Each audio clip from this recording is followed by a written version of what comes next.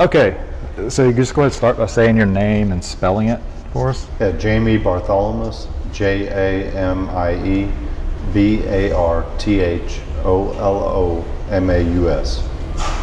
Okay, so we'll start with our introduction. Today is Tuesday, May 15th, 2018, and we're at Foothills Brewing in Winston-Salem, North Carolina. I'm Richard Cox, talking today with Jamie Bartholomaus, President as part of the Well Crafted North Carolina project. So we'll start asking you to tell us a little bit about yourself. Yeah, I was born up north, grew up in New York, born in New York, lived in Delaware and Pennsylvania, until I went to the University of Georgia, 92 to 96. And I started brewing beer in 1993 while I was down there in college. Towards the beginning of 94, I started working at a brewery in Athens, Blind Man Ales. That was kind of my beginning of my professional career. And I got a degree in anthropology there, did some archaeology for a while, and then kind of shifted more towards beer making, working in breweries and doing the actual brewing for many years. That's awesome. And how did you first become interested in the brewing industry? Taking anthropology classes is just talking about all different kinds of culture, and I was young and enjoyed drinking beer. So some of my friends and I bought a book, Complete Joy of Homebrewing, from Charlie Papazian, and read it over the summer after my first year of college. And kind of when we came back the second year, we all kind of pitched in an apartment, and pitched in and bought some brewing equipment. How long did that kind of get going? That was in 93. Okay. Yeah. And then the guy who sold me homebrew supplies became the brewmaster at Blind Man, at the first brewery in Athens. And so it wasn't long after I started working with him there. And what brought you to North Carolina then? After school, I moved up to near Asheville in Bat Cave, North Carolina, and really just I wanted to get to North Carolina. I heard a lot of good things about Asheville. This is 1997, and thought I would try to land a brewing job there. The archaeology I was doing, with archaeology, you kind of go where the work is, so it didn't really matter where I lived. We were working in Fayetteville. The company I worked for was out of Athens, but we were working in Fayetteville, North Carolina. So, it was fine for me to live in North Carolina. I was working at a brewery in Columbia, South Carolina. And anyway, we were doing like 9 days on, 5 days off in archaeology, and basically on the days off, I would go down and make beer at Vista Brewing in Columbia. So. Awesome. And so, moving on to Foothills, what led you to open Foothills, or what led up to Foothills? I was working at Old Hickory Brewery in Hickory, North Carolina, for about 4.5 years, and I had a feeling like I wanted to grow a brand and make my own brand, and heard of some people who were thinking about opening something in Winston. There was an old defunct publication called Brewpub Magazine years ago, and I think they had an article like top 10 towns open a brewpub in. And Winston was in that article. It was probably from like 1995 or something like that, and Winston was in there as the right size kind of demographic and population, education, certain things that kind of hit the target for craft beer back then, anyway. And so that was 2004 when you. Yeah, we actually opened. We were established in 04. We actually opened in 05. We intended to open in 04, but had a little delays. Our contractor went bankrupt on our job. He was doing a lot of downtown restaurants at the time. There was a restaurant row. There was some public funding or city funding restaurant row program, loan program, and in that, and he had done a lot of the projects that were on that. So, and a couple of them never paid him. So he was trying to catch up on our job for the other subs, and all our subs just stopped showing up, and we're like, where are they? And it was a whole mess. We were trying to pay them instead of him, and that was definitely caused some delays for us, because we had to basically pay the subs every week for them to keep coming back. So that was definitely one of the challenges we had opening. So. Do you have any other major challenges while you're opening? Well, just the renovation of old building. 1928 is when the back part of the building was built, and I think sometime in the 30s, the front part of the building, which was steel construction, was built. And it was just a really old, really beat up building, and it was a lot of rehab, a lot of unexpected things we kind of bumped into, and our architect lived out of town, so never really came to the building. Between that and the contractor going bankrupt, it was tough. Mm-hmm. Yeah, we had to end up double paying most of the subs because they didn't get the money from the contractor, so they all had liens on our building, and we had an SBA funding, so we couldn't finalize that funding until we took care of all these liens that the subs had put on the building. So we had to end up basically double paying for a lot of the work. So those are some initial challenges that we didn't, for a little while. I didn't know we were going to get open.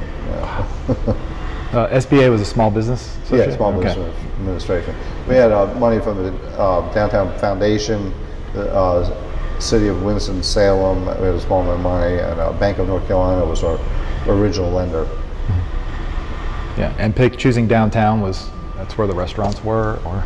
Well, there weren't hardly any restaurants downtown back then. It was really about availability of buildings, and back then and still now, brew pubs tend to go in downtown locations where and a lot of them have been part of revitalization programs in downtown areas where there's either money offered or there's sidewalk improvements or things of that nature that tend to bring early businesses down to the downtown area. When we opened, Bistro 420 was downtown, Cat's Corner, Downtown Deli, and that was really about it. There's just a couple small little places. Then right around the same time we opened, Six and Vine, which was another big step, kind of it was the first thing up on Trade Street to really open. Wow. And so what do you see as the main mission or theme of Foothills? So we serve the community.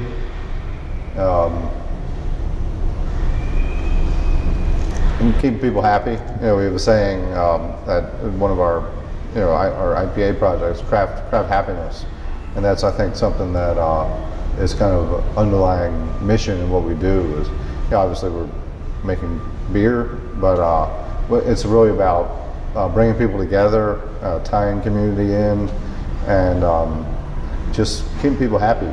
Obviously a brew pub, we serve food and all sorts of stuff there, and it's just really about being a meeting place and being a social kind of connector with people. Mm-hmm. And like you mentioned, community support is a focus at Foothills. So can you talk a little bit more about what the Craft Happiness Project, IPA project is, and any other types of fundraising or awareness building work that you've done? Yeah, we've been doing, this is our 5th year doing a quote of the month series, where we're doing a different beer every month, different IPA every month, and it showcases all kinds of experimental hops and just gives some of our brewers some freedom to, and our brewmaster freedom to get to try new things, to brew new things. And we tied in with the community by picking a cause of some sort we may want to support, and just donating some money to that cause and just bringing awareness more than anything. Nonprofits and to various causes have their own kind of outreach program, but as a brewery we have a unique opportunity to reach the public because people just enjoy beer and enjoy reading about it. So by highlighting various causes and nonprofits, we're able to shine extra light on those, whether it's a local nonprofit or a regional one. Or sure. Whatever, so. And talking about the brew pub for a second, how do you go out looking to find a balance between the food and the beer insofar as the focus? But the brew pub, well, we're a brewery, so there's always a focus on beer. But for longevity, you really need to have the focus be on food. When we first opened, we were much more of a bar and less of a restaurant. And as a result, most of our business was on Friday and Saturday nights. And we kind of realized early on that that wasn't going to be the key to success. I was just remembering yesterday, back in 2009, it was a really cold and snowy winter. And we had like 4 weekends in a row of, like on Friday it snowed. And it was kind of a realization to me that we really needed to develop the rest of the week, in our business, so that we have more business on a day-to-day basis instead of just bar business. So we really made a concerted effort to drive focus to the food and to the restaurant more, and really have since. I mean, again, the beer's there, and we're a brewery, and there's no escaping it. But bars are fickle, or they can be, and restaurants can be fickle too, but less so. So by catering to, we have kids night, where we have like discounts on kids food and that kind of stuff. It's anything we can do to bring in family kind of. We want a lot of family atmosphere, and families come on a day-to-day basis. We want them to feel welcome with the children, and many of the people who work here are younger. There's a lot of young kids running around both of our places, and we want the customers to feel the same way, feel welcome bringing their children or anyone. And Foothills expanded its production capacity multiple times. Can you talk a bit about this process and how you see this as important to Foothills and the craft brewing industry?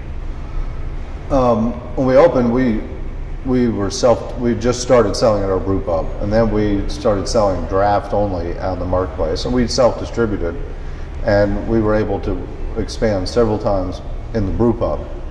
We used to joke that we were beating that building into the ground, and it kind of culminated in, we about drove a forklift into the basement because the floor collapsed in a small part. So we ended up filling the basement in over there with concrete so that wouldn't happen again.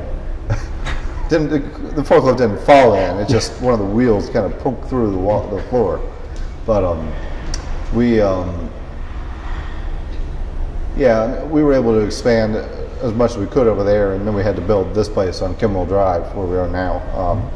It was kind of a huge leap of faith for us and kind of our brand. We had gotten to about 7,500 barrels at the brew pub, and then we think we could feasibly do up to about 200,000 barrels in this building. So, and when we moved here, we were doing 7,000 barrels. So it was a pretty empty building back then. And we opened basically the beginning of 2012. We started brewing, and we're now how many years? How many years is that? 5 years. This is our 6th year here. So, and we've definitely felt it in over time. We did just under 41,000 barrels last year. So we've had a series of expansions here. It's kind of a just necessary thing as we grow. It was our goal when we opened to be a regional brand, and we think that's where we are. We're in 6 states in the Southeast, and we were one of the, we were the 19th brewery to open in the state. So now there's about 270. So a lot of change regarding that. But when we opened, there wasn't that much going on in this state, but they popped the cap the same year we opened, and that brought a lot of increased awareness to craft beer, because it was really just a law change, and a lot of people, it was in the news a lot, so there was a lot of awareness about that, and it really kind of helped jumpstart the craft beer industry here in the state. So we had many years of really large growth, just draft only really, in North Carolina. There weren't that many brands here. So now with 260, 270 breweries, definitely more challenging out in the marketplace than it was when we were first getting going. Yeah. And in 2017, Foothills partnered with Bookmarks, a local literary nonprofit, to create the Cafe Footnote. How did that partnership come about? I read about it. So, well, let me back up. The building next to us has changed ownership a couple times, and the original people were going to, rehab some of the buildings, and it just never happened until the most recent owner, when they bought basically the whole rest of the block past us. And they've basically renovated almost all the spaces now. Texas Pete or Garner Foods is up in the upper area, and a bunch of other small little businesses in the downstairs area. The building in the back, the various investor groups that looked at the property, we had talked to a lot of them about maybe putting in a restaurant or something. The space was a little too big, and while we were talking to them, we found out that Bookmarks was going to go in. They decided to take half that space. So I read an article about it in the local paper, and I reached out to Ginger, who's the executive director of Bookmarks. She had mentioned something about wanting to have a little cafe or coffee shop in the article. And my wife and I have been roasting coffee for about 14 years, and we had bought the commercial roaster out of Brew Nerds, which is over here over Haynes Mall Road, and it's just been sitting here. I've owned it for 3.5 years now. So I kind of called her up. I said, "Oh, excited to hear about your project. Do you want a coffee roaster to put in? If you're going to have a coffee shop, do you want to roast coffee in there or something like that?" And she's like, "Oh, funny. I was going to call you to see if Foothills wanted to maybe run the coffee shop in our space." And we didn't think a coffee shop in the bookstore might work out that well because we'd have to be open only when they were. But we worked it out so we're kind of right next to it. So it's kind of a nice symbiotic relationship.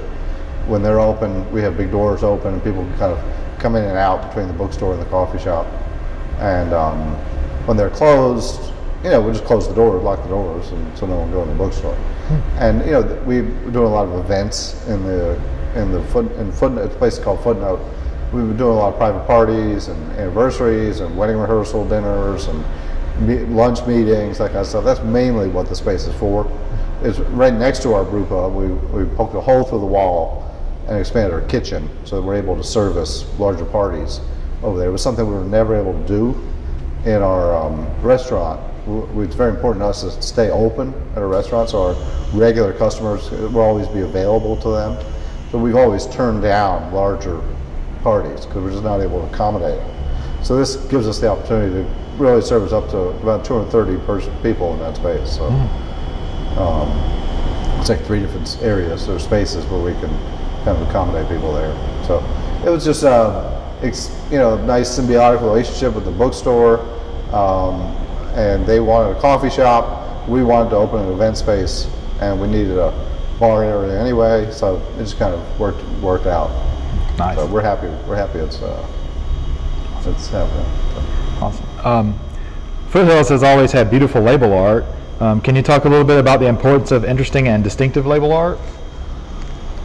Promotional art, I suppose. Yeah, the company Shapiro Walker Design was a company here in town that was a graphic design firm. Now they've merged with another company called Elephant in the Room.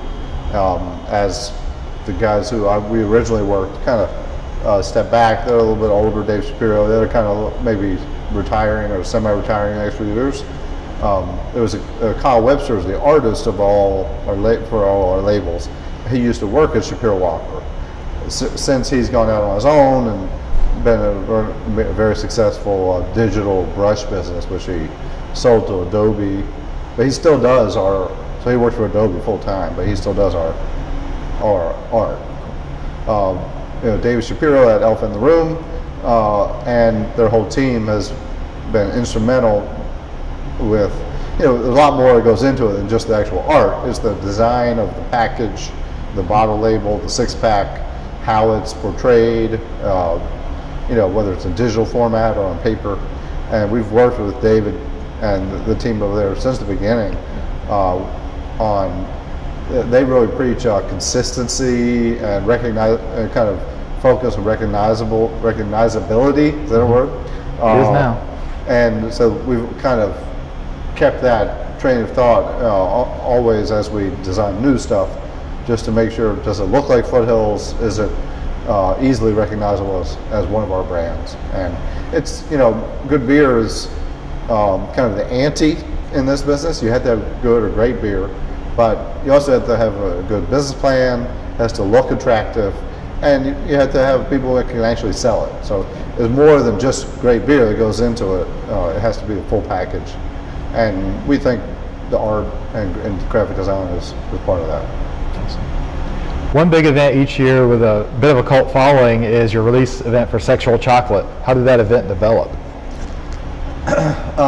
After Pop the Cap happened, we were allowed to make stronger beers, and all the breweries were. So it opened up a whole variety of styles that we were not allowed to make legally in the state that all of a sudden we could make. So like our brewery, like a lot of others, started delving into some higher alcohol beers, and Imperial Stout is a style that's typically higher alcohol. So we just, Sexual Chocolate was a beer that I made back in college as a home brew for Valentine's Day. It was a beer we put chocolate in it, and it was well received from our friends. So we thought it would be fun just to, bring it out commercial scale. And the first year we just did a draft only, and it was very well received. It was there weren't a lot of Imperial Stouts. Most of them that were in the state were maybe from other breweries in other states, but there were very few that were made in North Carolina. So it was kind of exciting for a lot of the people who were really into beer to just have a homegrown Imperial Stout. And some provocative name and label. So it was, people were interested in what it was and what we were doing.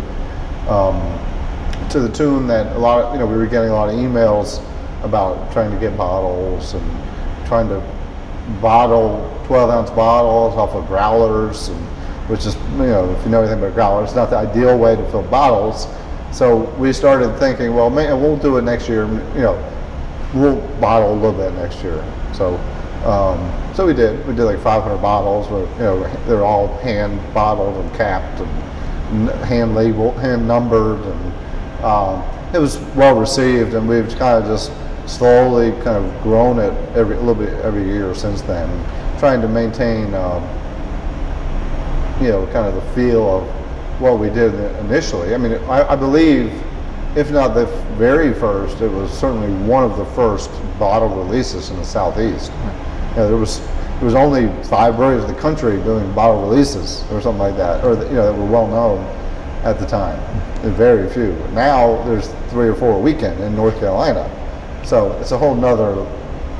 The beer industry is much different now than it was then. It was a very unusual and exciting thing back then. So. And how long was it before you started? Because you have a bourbon barrel aged version as well. How long? We started doing that a couple years after the regular version. We just had access to some barrels. We were first, like many things in this industry, there was not a lot of barrel aging going on back then, and we thought it would be fun to call up, Buffalo Trace Distillery and see. We were able to get some 23-year-old Pappy Van Winkle barrels, which is, if anyone knows anything about bourbon, it's a very rare and exciting bourbon. I think in 20 years rated like the best bourbon in the world or something like that. And back then it was like you could basically have your pick of what kind of barrels you could get. So great beer, sought after, in conjunction with a great bourbon barrel, so to speak, that was highly sought after, made for just a great combination of beer, and certainly a great flavor. Nowadays, we're not able to get the Pappy barrels much anymore. Buffalo Trace has started doing a lot of other liquors besides just straight bourbon. They're doing a lot of like corn whiskeys and that kind of stuff, where bourbon, you only had to use a virgin oak barrel one time. So they've started reusing a lot of their own barrels, as well as sending a lot of them to Scotland for Scotch is often in bourbon barrels. It's done. So the availability in general of select kinds of bourbon barrels is much less than it used to be. We still have good luck getting great barrels. It's just not the rareness that it used to be. Right. In early 2018, Foothills started production of 3 of Natty Green's core brands. How did that come about? I've been friends with the owners of Natty Green's for a long time. Since we both, we opened with him 8 months of each other or so. And yeah, we both had our growth trajectory, so to speak. And if you had asked each of us back in 2010, there was a whole lot less breweries back then, and I think our expectations for growth were different than they are now. We've certainly tempered our growth expectations with 270 breweries in the market versus 18 to 20. So both of us always talked about putting in having these grand plans of building these huge breweries with 100-barrel Rolex systems. Rolex is a fancy automated German system that not that many breweries have, and it's very expensive. And I used to say to Chris Lester over there at Natty Green's often, we probably both don't need 100-barrel Rolex. The chances that there's going to be 2 breweries of that size in the triad, it's probably pretty slim. And we've said that to each other over the years,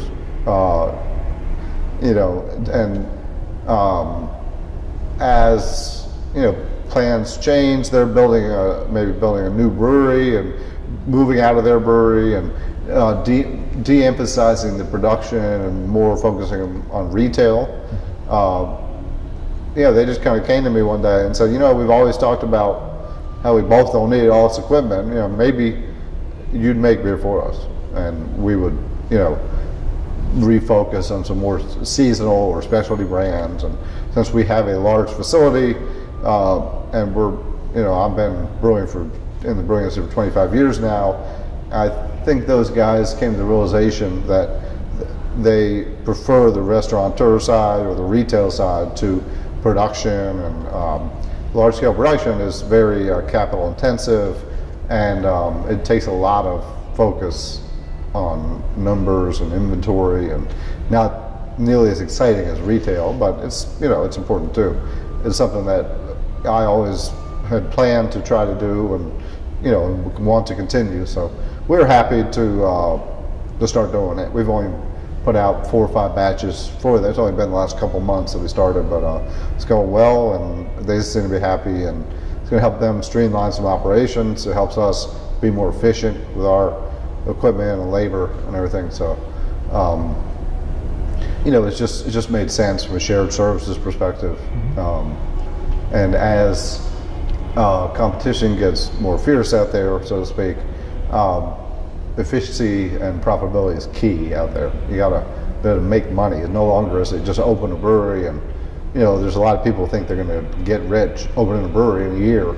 The reality is that that does not happen very often. So it takes hard work and time and patience, and you want to have a utilization rate of your equipment as high as possible, because that's how you are profitable ultimately. So. Yeah, and you were quoted once as saying that partnership represents the future of craft beer. What did you mean by that? Well, just what I just said. Yeah. Really, shared services and efficiency. That's the kind of thing that people are willing to embrace. The fact that they have to run a business first, even if it is their passion, it has to be profitable and to stay open. I think a lot of newcomers have more passion than is probably good for them, because at the end of the day, you have to, your expectations and business plan have to be aligned with reality, and so yeah, that's what I meant by that. I think craft brewers tend to have too much pride, and it makes sense. They're very, we're prideful people. We make a product that we're trying to sell to people. We have to believe in it for others to believe in it.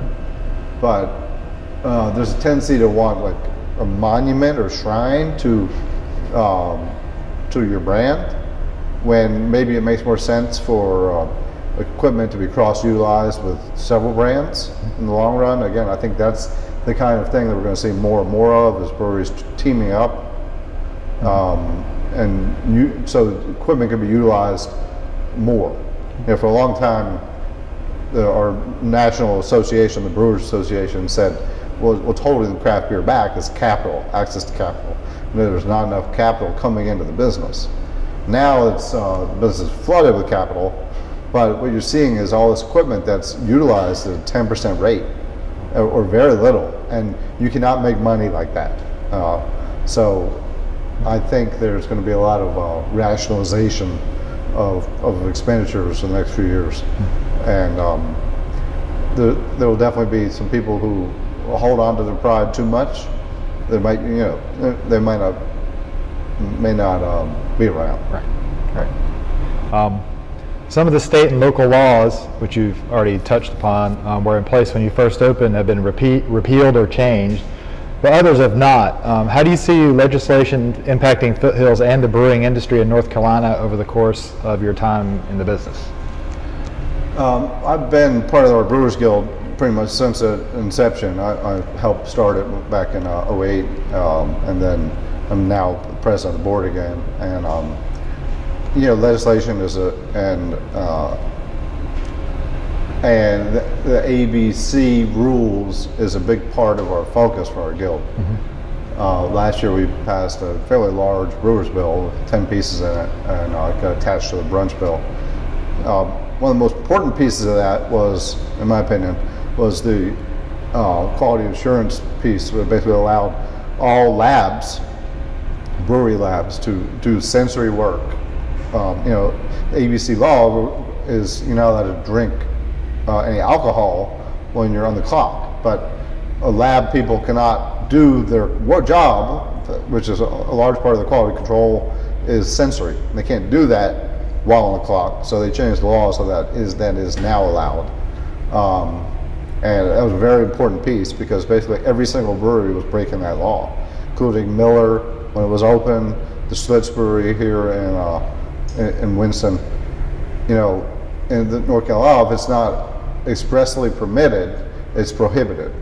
So a lot of stuff that may have been inferred as legal, but if it's not specifically stated, then it's not legal. So a lot of the stuff that our guild is trying to help change focuses on that. It's clarification of the law, or stuff where items where there might be gray areas and it's open interpretation. We're trying to help with the interpretation so there's more spelled out, because now there's, with so many breweries and so many different plans, different business plans, the laws are being pushed and pulled in every direction, tested, and in a lot of cases it's not clear if something is legal or illegal. And so obviously that's not a good plan for businesses trying to make their way. You want to stay within the law, obviously. So, but sometimes things come up that never come up before, just because the sheer number of breweries and events and opportunities to sell beer out there as they've grown. That's one of our big focuses. Is honestly, the laws are pretty darn good in North Carolina. It's one of the reasons why there's more breweries in this state than any state in the Southeast. Our guild slogan is the state of Southern beer. And we really think it is. It has the most favorable laws of any state in the Southeast. That doesn't mean that there aren't additional things that can be clarified, or I don't want to use the word fixed, but it's mainly about clarification or corrected, or based on antiquated ideas. Like the brunch bill is a good thing. I mean, it was about blue laws. Well, there's a lot of people in the population that might want to have a drink before 12. So as the state and population, kind of attitude has changed, it makes sense the laws are changed to match that. So. Yeah. And how do you see Foothills growing in the future, and what challenges are you facing today? We're really, we continue to double down on North Carolina. That's where most of our sales are, and we think most of our sales will continue to be. We just opened an additional retail location that helps kind of strengthen and broaden our brand. We're roasted coffee. It's not a huge revenue driver for us, but it's really a broadening of our brand and awareness, for our coffee shop, kind of doing our own coffee there, so to speak. And Really, it's just continue focus where we are, the markets where we are, North Carolina especially, and potentially some more retail in the future in some other parts of North Carolina. But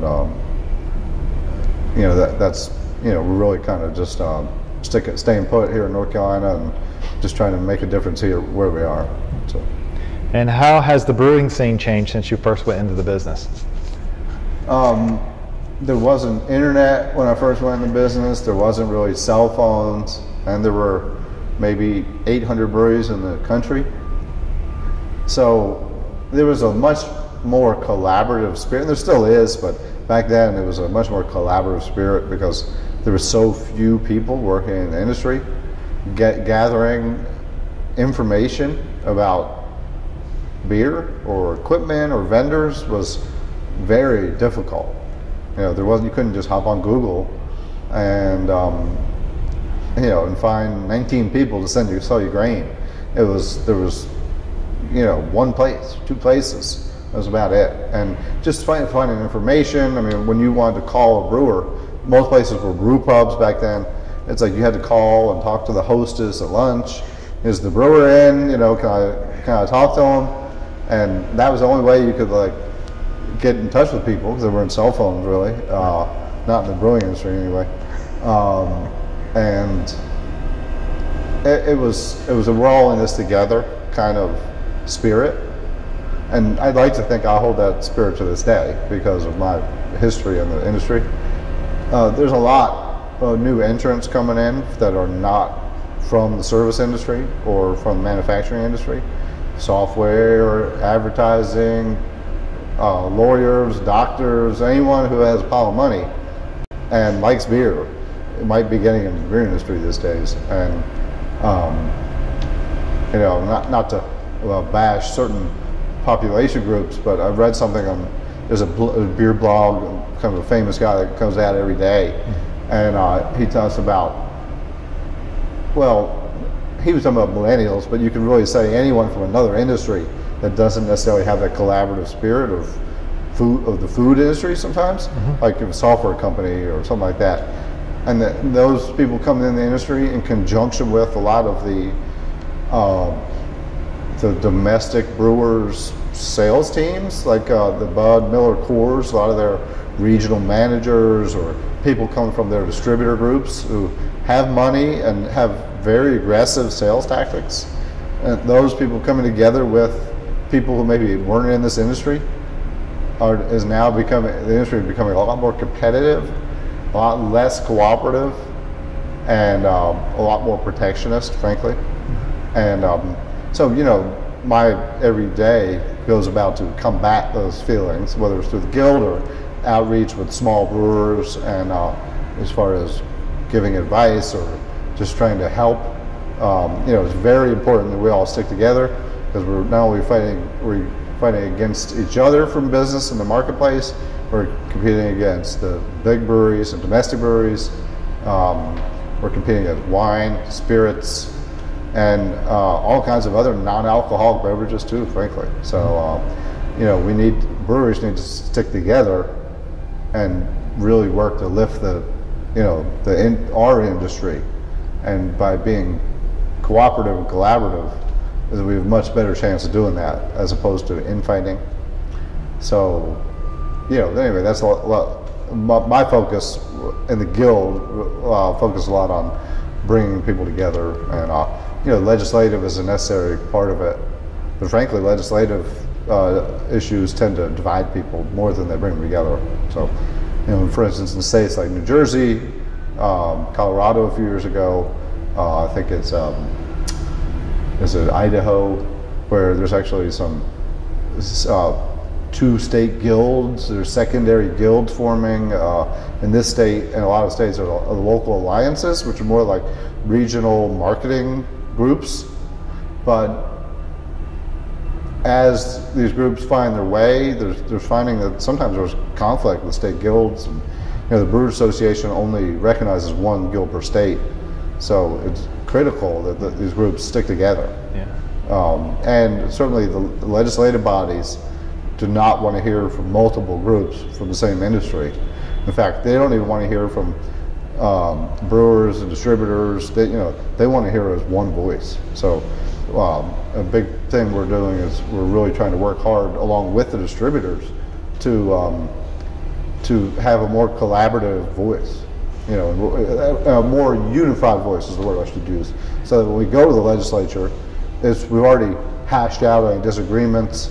We've go to them with a plan that everybody's already in agreement with, and a lot better chance to get something done. Tying into that, where do you see the brewing industry in the next 5 years? There's still like 60 breweries in North Carolina that are in planning. Whether they'll all open or not, I don't know.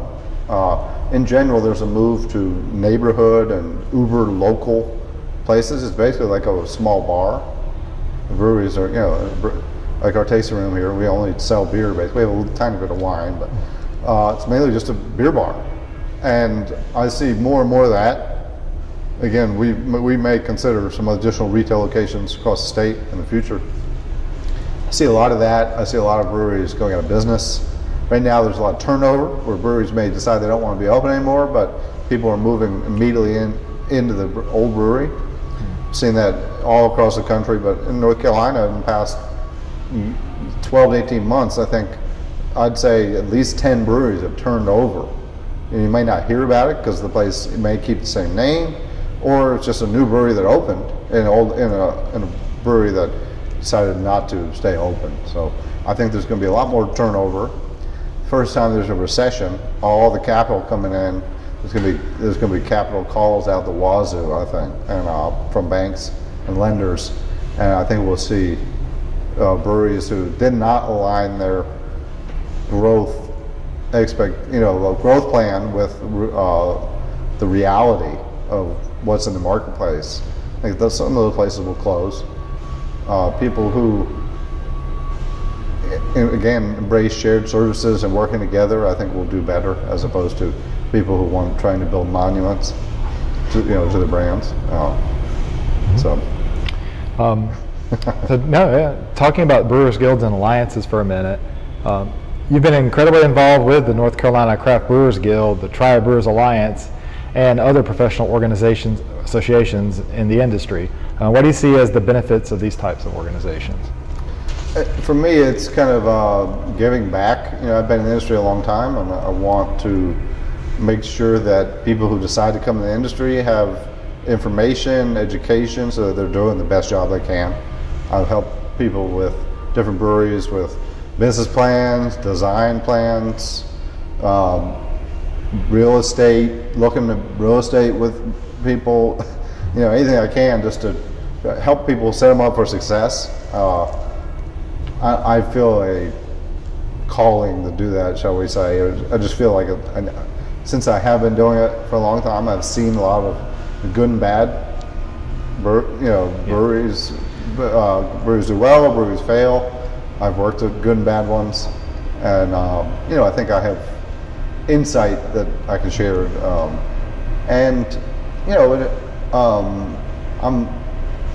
Although I'm pretty easygoing, I'm also pretty opinionated. So I want to help shape what's going on in our industry and our state.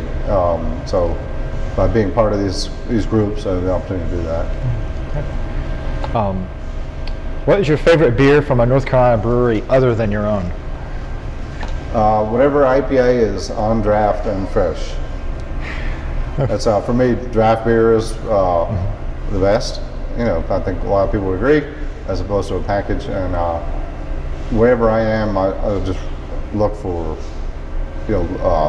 new stuff I haven't had, and hopefully it's good and fresh. I think that's similar to a lot of people in this industry. They say craft drinkers aren't very brand loyal. They're loyal to craft, but they're not necessarily loyal to any one brewery. So it makes it a lot more difficult to build brand loyalty, because craft drinkers or people who eat gourmet food or any kind of beverage, I think in general seek out quality, even if it's not the brand they're used to. So I think it's not just craft brewers, it's anyone who enjoys gourmet, I think is a word that a lot of people use to just higher quality things in general. They wanted to have a connection with the people who make the stuff, and that's what I joke. It's our inefficiency as a craft brewer is what people are attracted to, right? We employ 100 times as many people per barrel as Anheuser-Busch. They have I think a rule of thumb is like one person per 100,000 barrels, where in a brewery our size it'd be like one person per 1,000 barrels. But we support a lot of families, and so a lot of people know someone, even if they don't know someone who owns a brewery, they know someone who works at one. And it's the stories and the families that grow as the business grows, and that's, I think, what people are attracted to in the industry. And going back to your question, how am I don't know, yeah. Whatever's fresh on tap is what I like. What would you say Foothills' flagship beer is? Hopium is by far our flagship beer. Yeah. It is over half our sales. It is the number 2 6-pack in North Carolina in the grocery stores. So definitely Hopium. Mm-hmm. But what is your favorite beer from Foothills? It's probably Hopium. That's what I drink more often than not. I drink all of our beers, but I tend to gravitate back towards that one. Okay. We did just roll out a couple of new beers, 1,000 Smiles Golden Ale and Tangle Vine Berry Rosé. We retired a couple beers that were kind of a similar style. They were brands we purchased along with our brewing equipment in this place, and we're discontinuing those and kind of reimagining those beers as the new ones. Bring them more into the Foothills fold. They didn't have our artwork on them. As a result, they weren't easily identifiable as Foothills brands.